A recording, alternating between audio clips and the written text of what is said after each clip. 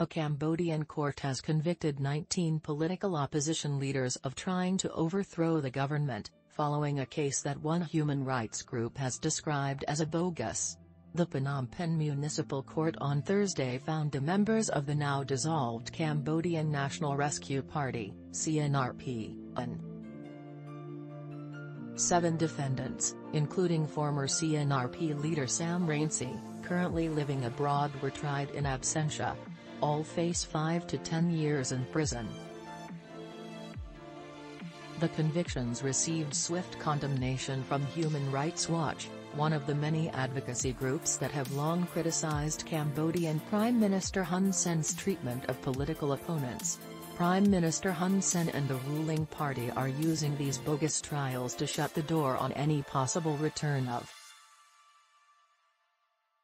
The prosecution accused the defendants of conspiring to topple the current government run by Prime Minister Hun Sen on a list of occasions, including using the pandemic to undermine the current regime's credibility by disseminating untrue and inflammatory information.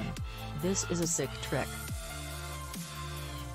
They use rights of freedom of expression, but this freedom of expression was hidden behind a trick, Deputy Prosecutor Seng Heang said during the trial, according to VOD English. The group was also accused of having a secret network and blamed for the partial suspension of the European Union's everything but arms trade agreement with Cambodia, which was revoked in 2020 over human and labor rights concerns. The justice system has again been used as a blunt political tool. Opposing dictators is a duty, not a crime, Sam Rainsy, the exiled CNRP leader who's lived in France since 2005, tweeted in reaction to Thursday's convictions. His unsuccessful attempt to return to Cambodia in 2019 was also cited by the prosecutor as an example of the opposition trying to rally the people to overthrow the government.